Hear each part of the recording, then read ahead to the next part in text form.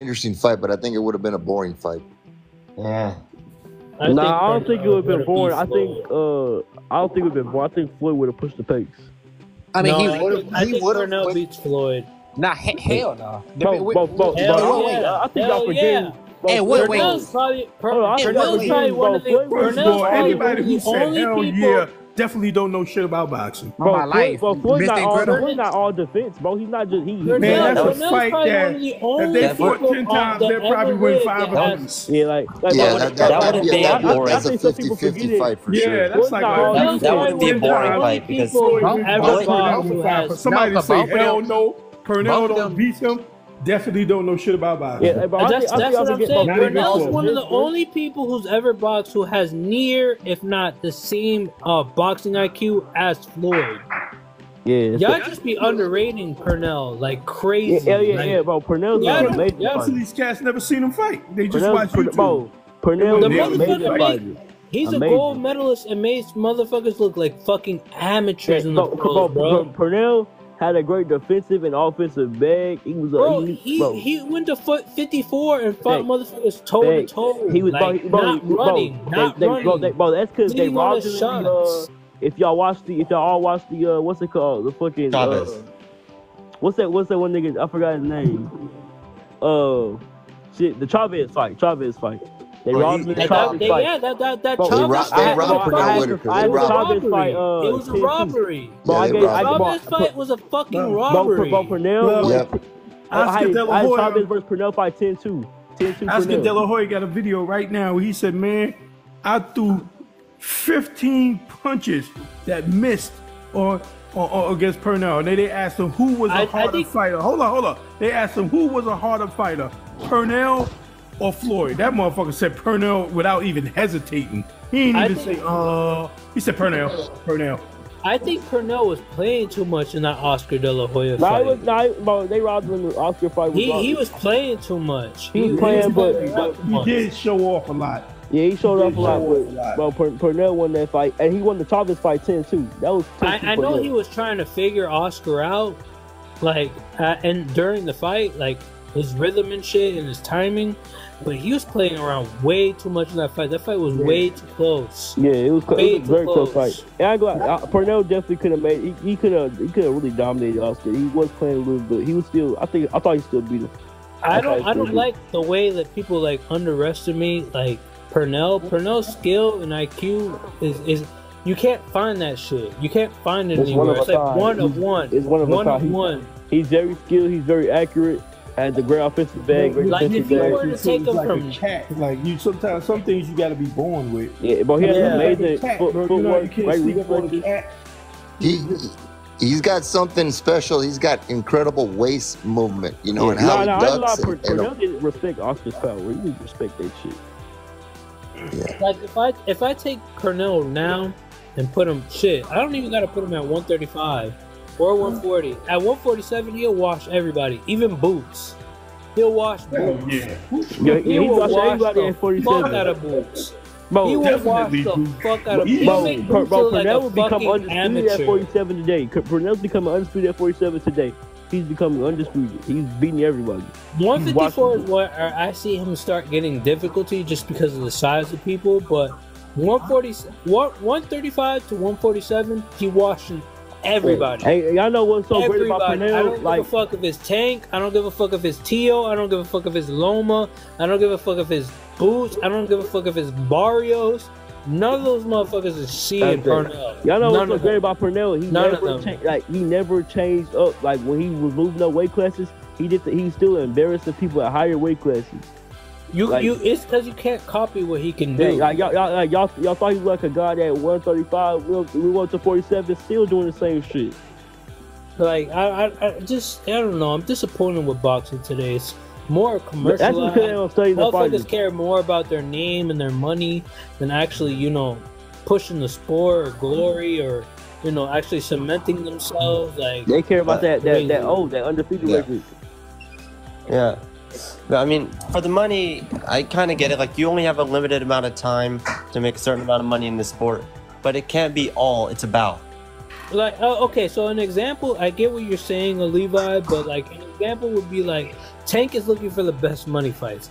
Okay, we can agree that he's only about money. So the best money fights would be like, let's say, legacy fights. Tio, Shakur, Devin.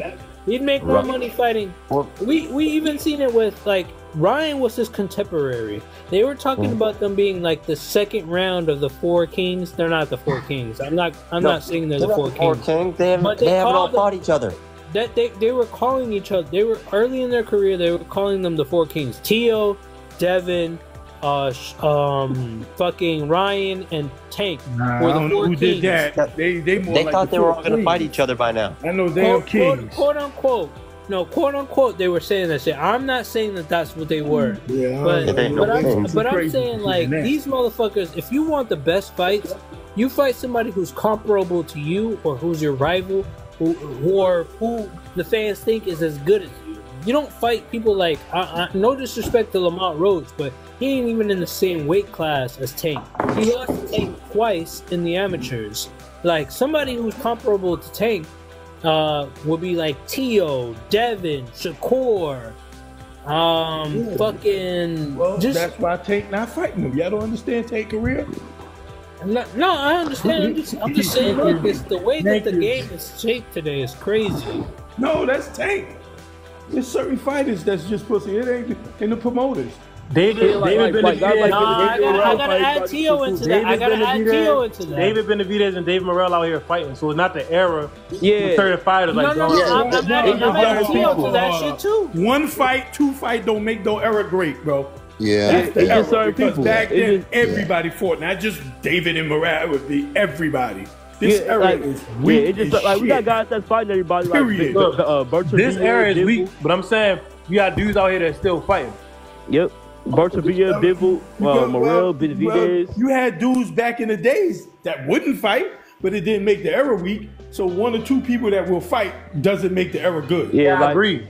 Just like you had back in the days, Aaron Pryor couldn't get a fight, but that didn't make the era weak. I agree. Just because Tank and Tio won't fight don't mean the era just weak. It's not as bad. Like we got No, this is me personally saying this is the weakest era of boxing. No, Mr. Incredible. 10 years? No. In a 10-year span, this is the weakest era of boxing. Mr. Incredible.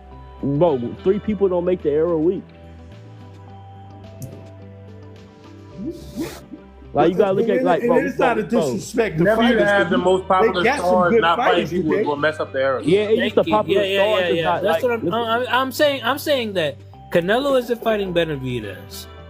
Let's start with that. Mr. Incredible, that's fine. Let's straighten something out. It's not saying there's no talent, because people take it as, oh, you're saying there's no talent, old guys are better. No, I'm not saying there's no talent. I'm saying there's no fights with talent versus talent.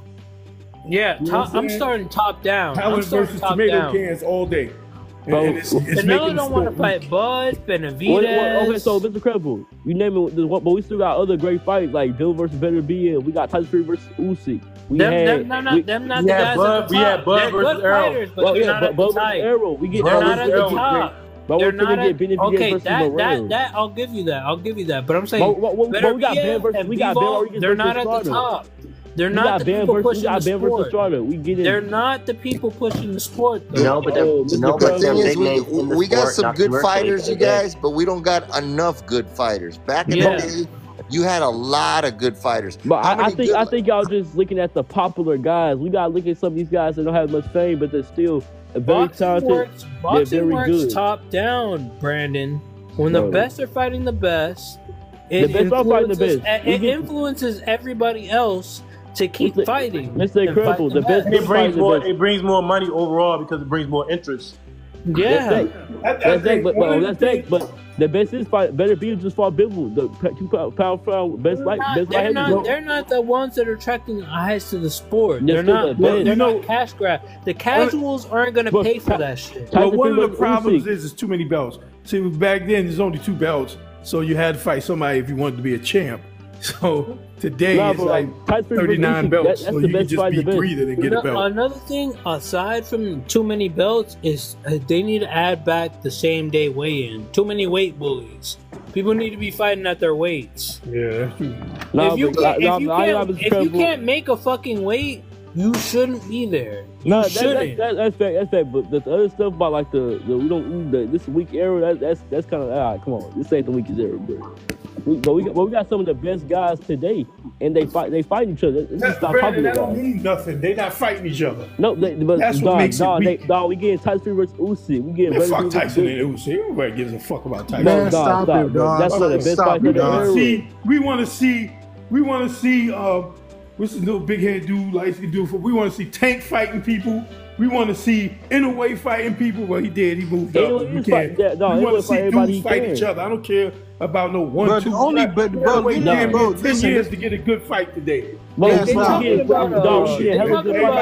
fighting. The era of fighting each other is weak. I ain't saying the talent everybody is weak. Is fighting each other. Yeah, they're not fighting. Everybody's not fighting. Stop lying. I know it's your era and you love it and you think you're gonna be there one day. But if you can't be honest, then you can't back up no bullshit that's happening. You're naming 3 people that's not fighting. Everybody else fighting. No. I gotta co-sign down with this. There's a lot of fighters in the heavyweight division that should be fighting Usyk other than Fury.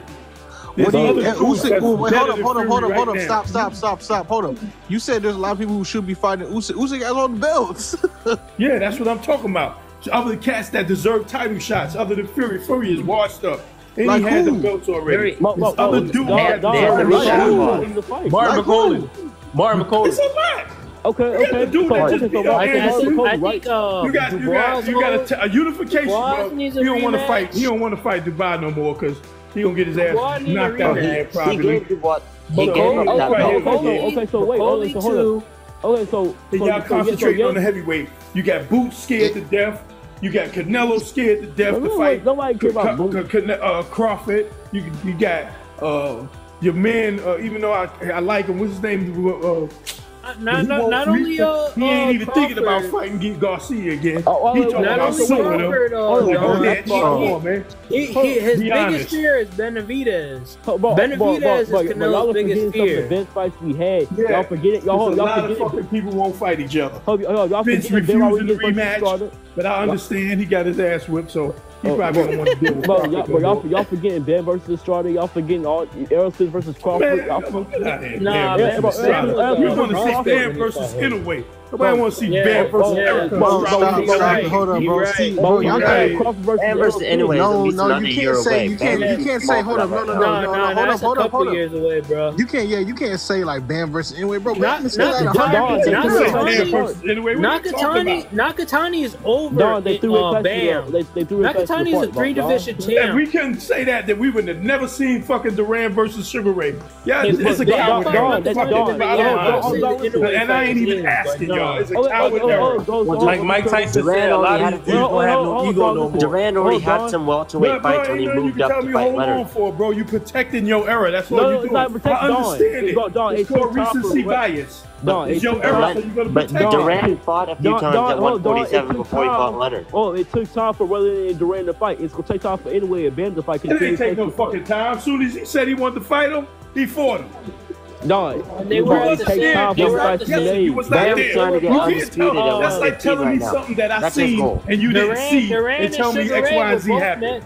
Duran and Sugar Ray were both managed by what's that dude with the long hair? The one that looked like a fucking groundhog. Managers wasn't bitches back then either, like these managers. No, you're right. That was thieves. Y'all tripping, bro. But we had some of the best fights of this era. Stop it, man. Stop it, man. How many great lightweights could you... Okay, I want to ask you guys a question. How many great lightweights are there out there right now? How many great lightweights are there? Name 5. Tank. Name 5. I know Tank and Shakur. Let him name them. Tank, Shakur, Lomachenko. Hold on, let them name them so I can tell them none of them 40. You can't be great if you don't fight nobody that's great. Thank you. That's a man from your era. Ain't no great lightweights out what there. you believe, and you can't be disputed. But y'all saying era weak because whatever you believe, you used to be a good learner. Now you turned into this dude that everything you say is fucking written in stone, and it's not. Bro. You leaving yourself no room to learn and grow. Y'all saying the era weak because the lightweight division you think because you had not 4 fights now, you God of the rings. You got to learn how to listen and learn things sometime. That's a dude from your era telling you what the facts are. Now, Everything I hear you, Don, but y'all saying the era weak because the lightweight division not fighting each other. We still got the other divisions fighting each other. That's what we were talking about. I'm gonna tell you something. We were talking about fighting each other. We're not talking about talent. The middleweight division, the Charlo. I said it 100 times. They got talent. The middleweight division is the most dead that it's ever been. Yeah. Okay. 160 is a fucking desert. It's dead. Okay, KJ, but what about 147 used to be the hottest fucking weight class. KJ, what about welterweight? What about heavyweight? What about welterweight? What about heavyweight? You just said welterweight is gone, man. Did you say welterweight? Yes, but welterweight used to be the weight class after heavyweight. No, but wait. Hold up. Don't talk to Brandon. Talk to him as a whole. No, in the 80s, the most popular weight was probably lightweight.